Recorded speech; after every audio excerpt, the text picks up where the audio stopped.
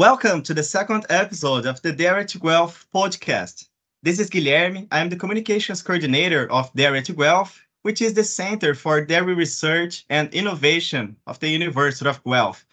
So, before we start this episode, I just would like to remind you to give us a follow on Twitter.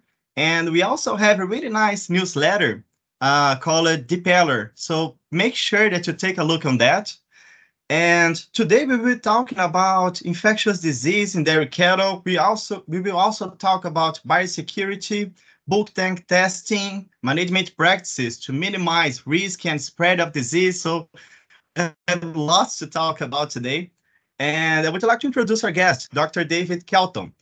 Dr. Kelton is a faculty member in the Department of Population Medicine of the University of Guelph, and he's also a veterinarian with more than 30 years of experience in the dairy industry. So, Dave, welcome to the Dairy to Guelph podcast, and I'm very excited to record this episode with you. Thanks very much. I'm thrilled to be here for sure. That's great. Go ahead. Sorry. Yeah, no, I was just going to say it's really fun to do this. Thinking back a little bit on what I've done in my career and where I've been, this is sort of really nice that we have this opportunity to share some of the research that we do, because I think a lot of times in academia, we do some really exciting stuff and we get to the end, we're excited. I think the people around us are excited, but we don't necessarily always get to share it as broadly as we like. So this is a great opportunity. Thank you for that. That's great, Dave. Yeah, I really think that this podcast is about sharing all this information, this great information from the University of Guelph.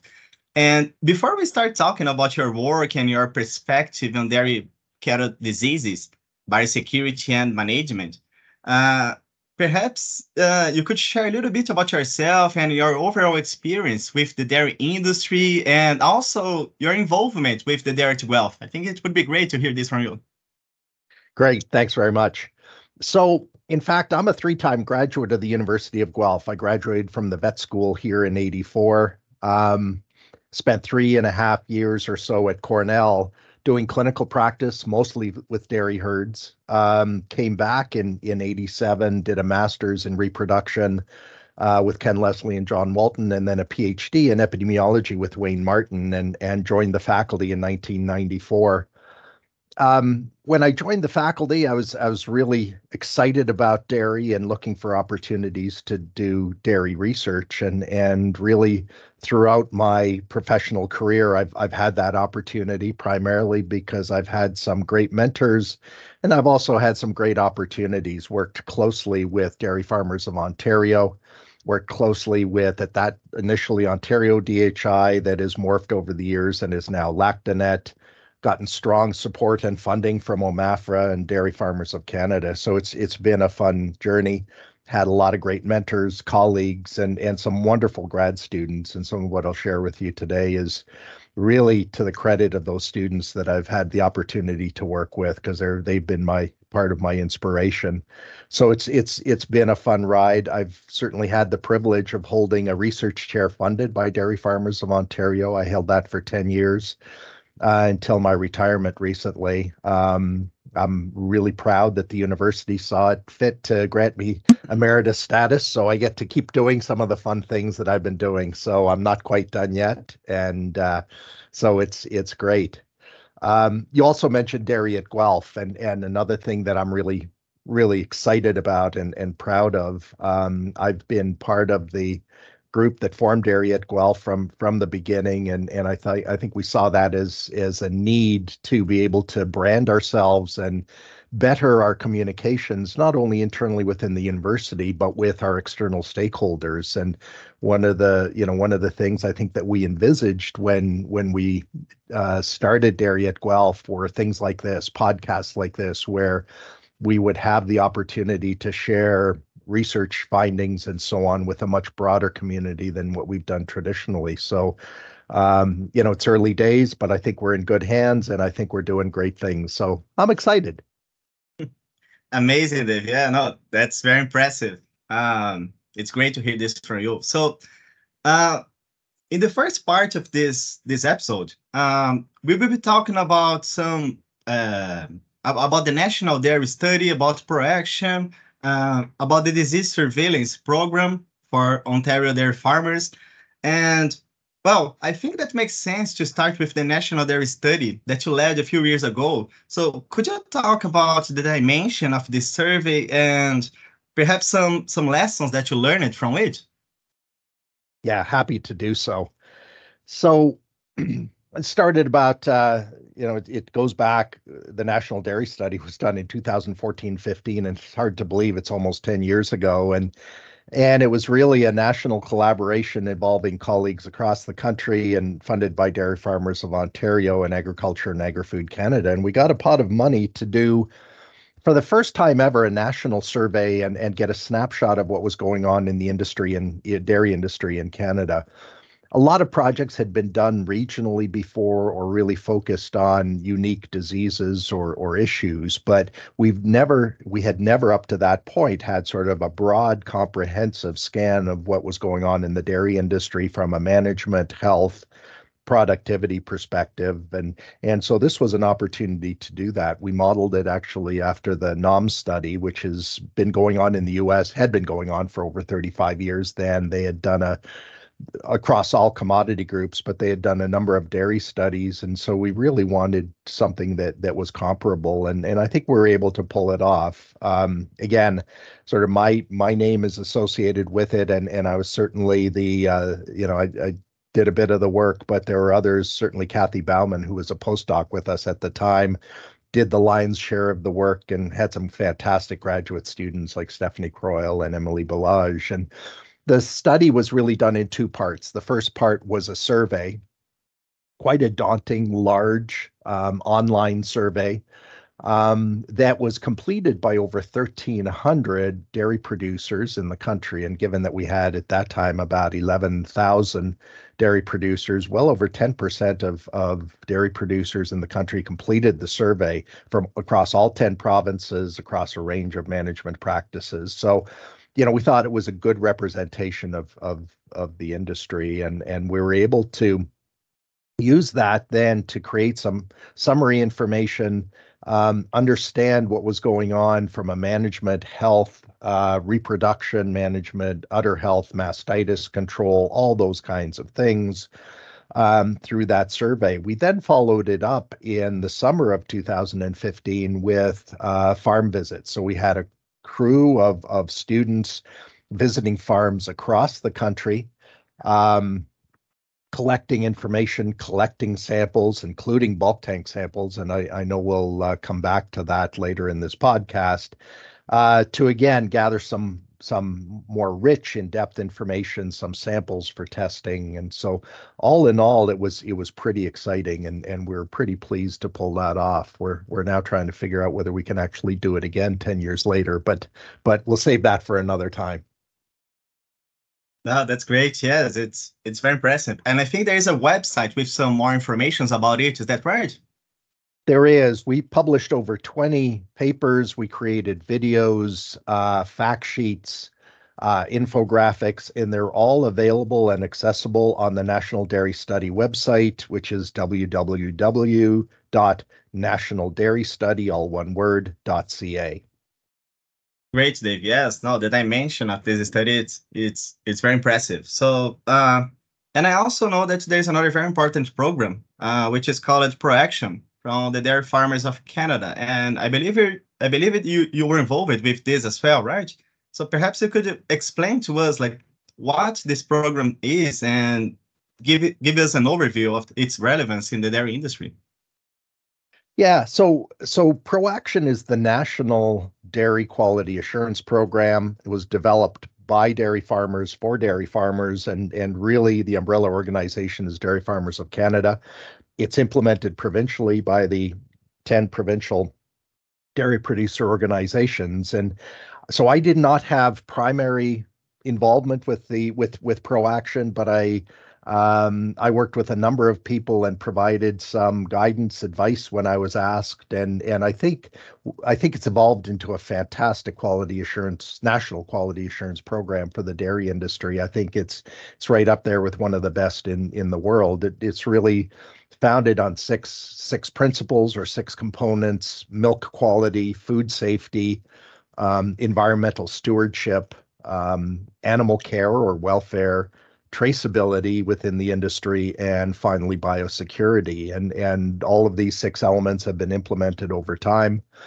Through the National Dairy Study, when we were doing that, we did some on-farm animal care or welfare assessments through our National Dairy Study. And at that time, DFC and the ProAction team were developing their farm-based measures for animal care. So we actually worked with them. We used a lot of the same methods that they would ultimately incorporate into ProAction to do our animal care assessments. And so it was a bit of a test run for what would ultimately become part of the ProAction animal care component. And so it was a really nice opportunity. And again, working closely with the dairy industry, as I've had the pleasure of doing these many years, it was a really nice opportunity to work hand in hand and see some of this develop and evolve. Also, I know that you were involved with another very important disease surveillance program, and I think you mentioned a little bit about that already, using bulk tank testing, correct? So could you explain or talk a little bit more about this program? Sure. So one of the things that we always are looking to do is to monitor or put in place surveillance to find out how much disease we have on farms and within farms. Routine testing can be quite expensive, especially if we test individual animals. So one option that we have in the dairy industry is to test bulk tank milk.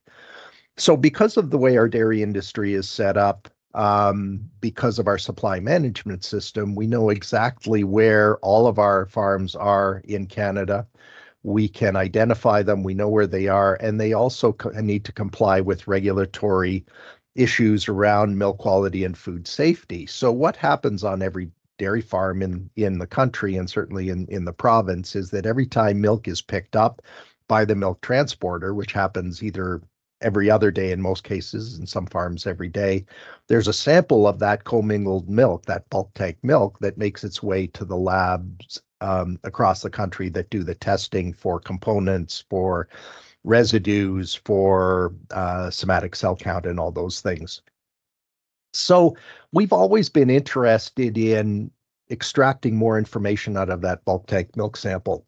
And the question is, can we use that sample to get a good sense of whether herds have a particular disease? So for that to be true, cows that have either leukosis or Johne's or whatever need to be shedding something into the milk that we can identify. So that's either antibody or organism that we can identify through testing. There are, in fact, many tests available that have been validated for testing bulk tank milk. And so we were approached, we did some pilot work, for instance, through the National Dairy Study, where we did some bulk tank milk testing. But then about 5 years ago, prior to the pandemic, we were approached by dairy farmers of Ontario as they were about to launch the biosecurity component of ProAction that we talked about. And we had a conversation about what can we do to support biosecurity and disease control on Ontario dairy farms. And one of the ideas was, well, if we do some routine testing of bulk tank milk samples, provide that information back to farmers who can then share it with their veterinarians, will that start a conversation about disease control and biosecurity and make it real, rather than biosecurity quite often is abstract, right? You know, we talk about, well, doing all sorts of good things, but if we put it in the context of a particular disease, whether that's leukosis, Johne's, mastitis, that a farmer is worried about, knows about, wants to do something about, then that makes that whole interaction more productive. So with Dairy Farmers of Ontario and with OMAFRA, we got some funding to do a pilot study. And so we've just finished our second round of bulk tank milk testing, where we've tested every herd in the province once about 18 months ago, and more recently now. Again, it was delayed a bit because of the pandemic.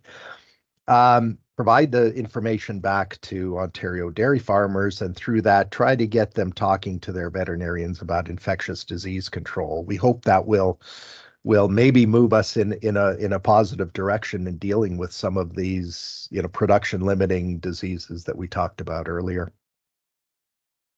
Okay, great. Yeah, so I think this was a great start for this episode. So we touched on disease control, biosecurity programs.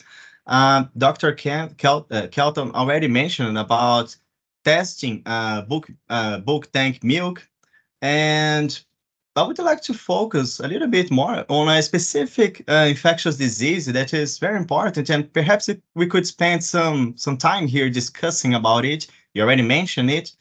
So what should we know about this gastrointestinal disease called Johne's disease? Oh, wow. Okay, where to start? Um, yeah, Johne's disease has been an interest of mine for many years, and I've actually had the privilege of working with colleagues internationally, where we're all trying to figure out how to control this particular disease. It's caused by a bacterium, Mycobacterium avium, subspecies paratuberculosis, which is a mouthful, so we tend to call it MAP for short. Um, and it's a really slowly progressive disease. And so, based on what we know, infection in animals comes from the fecal oral route. So, one animal that's infected, the feces are infected, they contaminate something, the next animal essentially, consumes something that's contaminated with the bacterium, and from the feces of another animal, and becomes infected. We believe most of that happens with young calves. So probably right around the time of calving, or in their early days when they're in the maternity pen with one or more cows that may be infected, and they sort of have this manure meal, as we refer to it sometimes. But what happens then is it takes a long time for that infection to get established, and it may be up to 2 or more years later before we see any clinical signs. And so we don't often see a lot of clinical signs from the disease. Again, it's one of these subclinical production limiting diseases. A small fraction of animals, usually milking cows, will develop some clinical signs. They'll develop diarrhea, but still maintain a good appetite. And over time, they'll waste away in spite of the fact that they're eating. And this is really caused by thickening of the gut and limiting the absorption of all the nutrients that they're eating, and is eventually fatal once it gets to that point. One of the reasons we've been quite interested in this particular disease is there's a body of evidence that would suggest that there is some kind of a relationship between Johne's disease in cattle, and sheep and goats can also get it, and some wildlife, and Crohn's disease in people. Now, whether it's causal or not is still open to debate. In other words, does that same organism cause at least some cases of Crohn's disease, or do patients with Crohn's disease, is that a good environment where this particular organism can set up shop? So it's sort of chicken and an egg discussion, but it has certainly put some focus on Johne's disease from that perspective. So, we've been trying over many, many years, and again, it's not ourselves alone. There are groups in the US and all across Europe, Australia, and New Zealand who have been trying to control Johne's disease in cattle herds for many years. We've tried many things, some more successful, some less successful. I think we're making some progress, and particularly countries that have stuck with it and been quite aggressive. And, I'll point to the Netherlands and Norway as a couple of examples, are really making some tangible progress in Johne's control. So, but it's a tough thing to do for sure. Yeah, no, it really seems very challenging, and well, it's good that you're looking into it, right? And exploring a little bit more about it. And I know that, I think back in 2010, if I'm not wrong, I think there was a program for education and management for Johne's disease, right? There was. So what happened back in the sort of 2008, 2009 is there was a lot of discussion quite broadly about this potential relationship between Johne's and Crohn's disease. And so the dairy industry, and in fact this happened in a number of regions across Canada, and but I was involved with what was going on here in Ontario. Ontario dairy producers said, you know what, this if it turns out to be that Johne's actually causes Crohn's, that would be bad for us as an industry, not only because of the impact on our cattle, but also the potential impact on people and our market and everything else. So they said we need to get out in front of this. And so in fact, the dairy industry in Ontario committed funds. We got some support from, again, Ministry of Agriculture, Food and Rural Affairs, and put together a program that was developed jointly, led by producers, but involving veterinarians and other members in the industry, to try to, again, raise awareness and start the process of thinking about how best to control Johne's disease. So what we did is we launched a program called the Ontario Johne's Management and Education Program. We had funding for about 4 years, so it ran from 2010 to 2013, and it was really to kickstart Johne's control, and it involved a number of elements. We did some testing at the herd level of individual animals. We tried to remove some of the positive animals from the herds. We tried to make sure that producers, veterinarians, and others working in the industry understood the disease so that they could take appropriate action. And really the fundamental piece was we developed, and that was under the leadership of folks like Dr. Ann Godkin, who was working for OMAFRA at the time, a risk assessment to sort of structure a conversation between veterinarians and dairy producers about what we knew about the disease, what they should be doing in terms of best practices to control it, and to identify deficiencies in their individual operations that they might be able to adjust or fix to help them down the road to control Johne's disease. And so we were quite pleased. We had a lot of activity, a lot of publicity over those 4 years. Over half of the dairy producers in Ontario participated in the program. So given that it was a voluntary program, we were really thrilled about that, right? That we had such good uptake. And that was really the foundational part of our Johne's control program moving forward. Nice, great. Yes, it's interesting that you mentioned that farmers, they can give you this feedback and they really want to participate and be part of the solution of the problem, right? And I also know, Dave, that you and your research team recently published some studies where you looked at some dairy farmers, I think in Ontario, who had previously engaged on Johne's disease control program. So I believe you were looking at motivations and barriers on these practices. Could you talk a little bit about the challenge on how the challenge on this field looks like? Sure.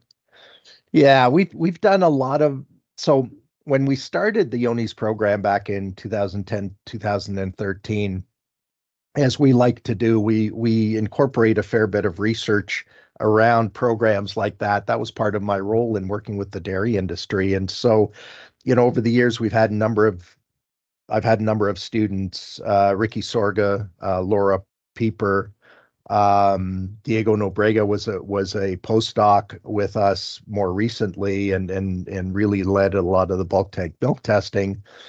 And one of my most recent PhD students, Jamie Yamada, is really taken this most recent step. What we found was that when we were launching the program and when we were trying to educate dairy producers, Stephen Roche was one of our PhD students, and he did some focus group work with dairy producers and talked to them a bit about, what their attitude was, what their frustrations were about Johne's control. And one of the things that he found back in that initial period was that producers believed the disease was important and felt that they should be doing something about it, but they weren't sure that they really understood well enough and had the tools available to really take it by the horns, if you will, and control it. So through Steve's work, we developed some whiteboard videos, which are also available on, we've got a yonis.ca website if somebody wants Great. to see that, to try to simplify some of the messaging. And so coming out of that, we felt pretty good. We thought, we've got the industry nicely started on para-TB control, on Yoni's control. And so if we fast forward to 2017, we thought, well, we're a few years out. Let's do a round of bulk tank milk testing. This was done for DFO just to see the impact of the program. And so we tested all producers in the province and actually found that the number of farms with a bulk tank positive test had gone up rather than down, which quite honestly disappointed us. And so we started scratching our heads and said, wow, this is not good. At least, what it looks like it's not good. We need to understand what's going on. And so at that time, Jamie Amata was a veterinarian, was interested in coming back doing some graduate work. And so I said, Jamie, because he was a summer student actually when we were doing our initial Yoni's program, I said, Jamie, how'd you like to do some follow-up work? And he jumped at the opportunity. And so what Jamie did was, as you mentioned at the outset, sorry for the long-winded answer, but what Jamie did is we said, okay, let's take some of those farms that we visited and were part of that initial program and visit them again, look at what they're doing from a risk assessment management perspective, do some testing again, and really try to better understand which ones had success, because certainly some farms went from being positive and were negative. So we had some success stories, and others we had what we'll call failures. So either, didn't reduce their Yonis or in fact had been negative and moved to positive. And so Jamie did some follow-up work, some questionnaires, some testing, and then at the end talked to farmers about, barriers and so on. I won't necessarily get into all the details, but there were some things that really jumped out at us, and I think we have some lessons to learn. One of which is when we repeated these risk assessments, it's easy to focus on one disease and say there are things that we need to do. For instance, to control Yoni's disease, what we want to see happen, or one of the things that we recommended, was that newborn calf, we grab that calf before it hits the ground, separate it from its dam, get it out of that environment to limit the possibility of that manure meal we talked about earlier, and get it into a hutch or an individual pen and allow it to grow without exposure to MAP, right? So limit that exposure. Sure. But at the same time, in the dairy industry, we've got other influences. For instance, a lot of discussion from a welfare perspective about actually having group calving pens, or keeping the calf with the cow longer, right? Or group raising calves. So rather than individual pens to group pens, which are all really great from a welfare perspective, but run a little bit contrary from our disease control perspective, right? So, it sort of opened our eyes to say, okay, we've got to think about this, and maybe we need to, it's not about a one point in time. It's not about launching a program and running with it. We've got to continue to tweak the program. We've got to find solutions that allow us to do disease control and yet adapt to all of these outside pressures, because in fact, the herds that quote unquote failed were doing a lot of things which were really good from a animal care welfare perspective and so on. So there were more group housing of calves, which is a good thing, and those social interactions. They were actually getting more colostrum or better colostrum. We had also suggested that the way Yonis gets introduced to herds is actually by buying animals, right? It's that buyer beware mentality, and one of the things we found in the follow-up work that Jamie did, in fact, that producers had taken that to heart and weren't buying as many animals, or when they were buying, they were being more careful, often purchasing from a single source rather than from multiple sources. So what we thought was a failure wasn't necessarily. I think we had made some progress in the industry, but also the environment had changed a little bit. So it meant, we've got to go back and tweak some of these things. And that also came out a bit, I think, when Jamie was talking to dairy producers about sort of, what things they were a bit frustrated about. And, it's again, we tend to push programs that are very focused, very narrow, but dairy producers have all sorts of things that they're thinking about on a day-to-day basis. And so they balance all of these things. And, at one point in time, Yonis may have been a priority, but the current priority may be focused on something quite different. So, we've got to find ways to keep them engaged for a longer period of time. We need to make sure that we, researchers, veterinarians, others in the industry, are sort of being cheerleaders, keeping it going, getting them to talk about it, getting them to think about it, and then finding those creative solutions that when they do make a management change for something like welfare, for instance, that we go, okay, so this may set us back a little bit from this perspective, but what can we do from another perspective? For instance, so the calving pen thing that I talked about, it may be that we do some proactive testing of cows and we calve the positive cows in one pen and the negative cows in the other pen, so that at least those calves that are born to negative mothers aren't as exposed to the MAP organism and so on. So I think we've got to be creative, and we learned a lot of good things from what Jamie was able to do. Yes, that's very interesting. Like you mentioned, everyone is to be involved on the control and the solution of this problem, right? I just would like to emphasize here that there's a website about it. So make sure that you take a look on that as well. And well, Dave, we talked about biosecurity programs. We focused a little bit more on Jones disease. And I would like to bring our last topic, which is management practices and some decision making. So we know that disease is a very important topic in dairy farming, and I would like to discuss some management practices that perhaps could improve health, welfare, and productivity of dairy farming. So, do you think that design? I think I already mentioned some ideas about it, but design of dairy facilities could be involved with all of this and could be part of the solution and control of diseases. Yeah, that's a great question, and I think certainly the answer to that is yes, because I think one of the challenging and fun things about working in the dairy industry is that it's very different than, I mentioned poultry and swine earlier, but I can look, on my drive from home to the university, which is about 30 minutes, I pass 15 poultry barns, and they're all virtually the same. The poultry industry has sort of developed a model for housing poultry that is very efficient for their needs, and it tends to be very consistent.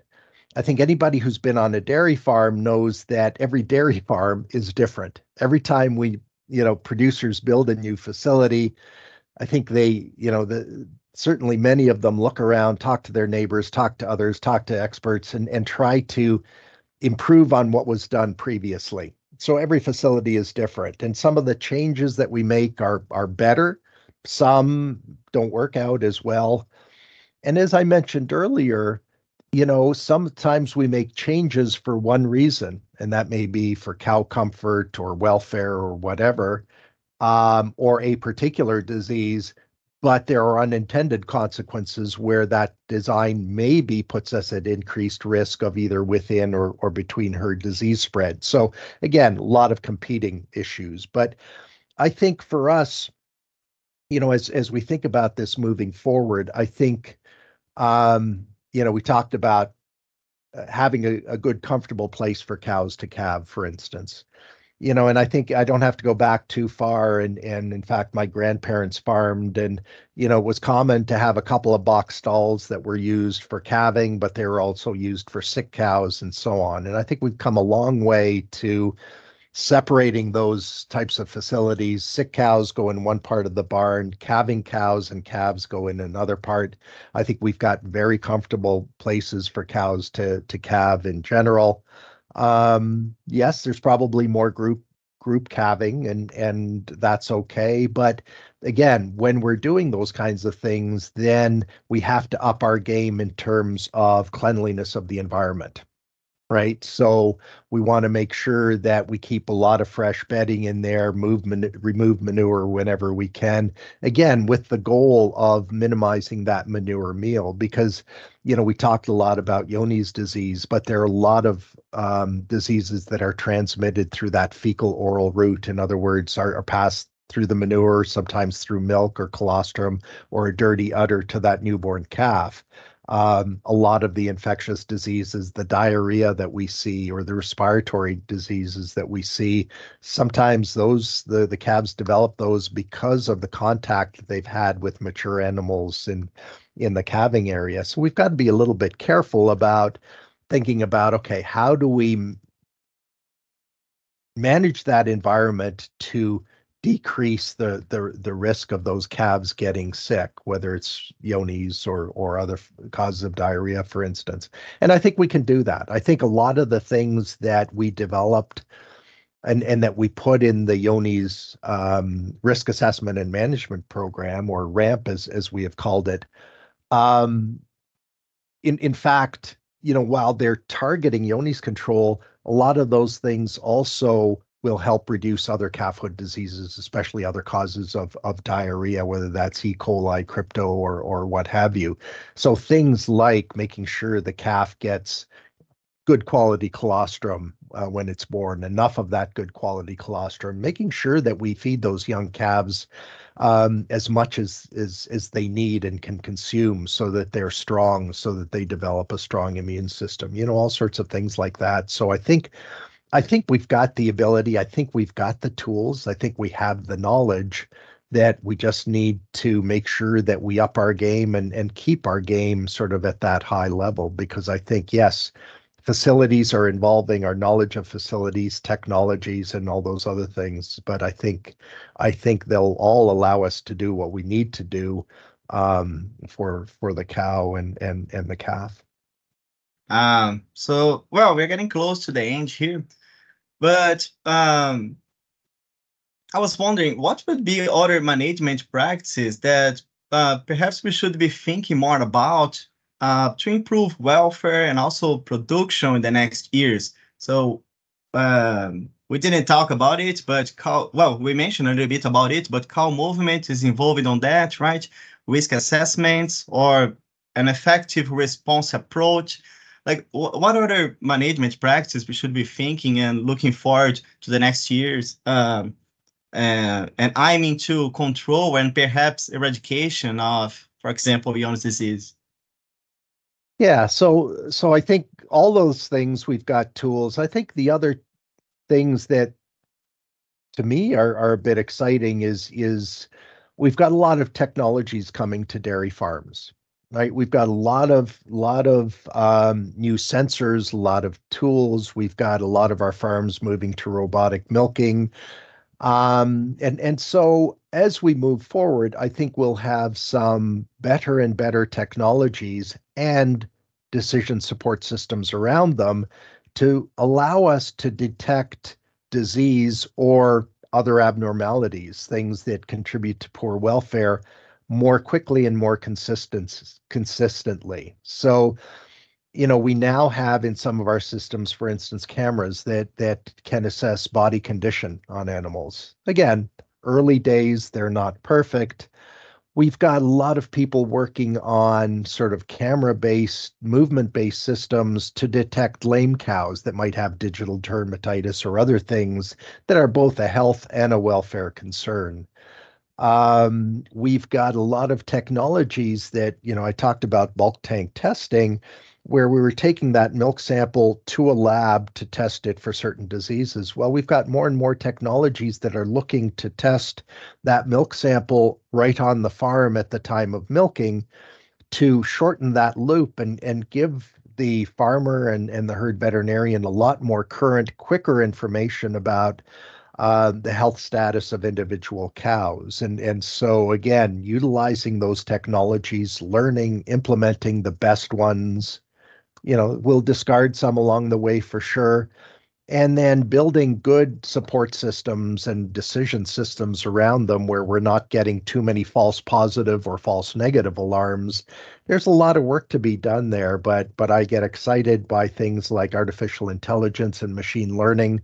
A lot of organizations working in that area. Lactanet has a whole team that's trying to utilize some of those new skills and so on. In fact, Jamie Amata, who I mentioned earlier, is dabbled a little bit in machine learning to try to better select cows for Johne's testing, for instance. Again, very early days, but I think there are all sorts of things like that will allow us to even fine-tune our programs a little bit quicker and give us that feedback more quickly about, if we make a change and things improve in one area, but perhaps start to deteriorate in another, we'll flag those for us so we can say, okay, now what do we need to do to steer that ship in the right direction? So anyway, I think we've got a lot of things there that are coming down the pipe that I'm really excited about, and to see what happens in the next 10 years or so, I think will be really, really interesting.